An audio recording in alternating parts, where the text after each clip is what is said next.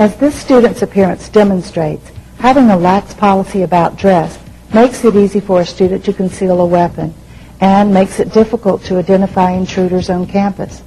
A dress code can reduce weapons violations, relieve tensions between gangs, reduce disciplinary infractions, and generally improve the atmosphere of the school. Our policy requires that students tuck in their shirts, making the belt line visible at all times.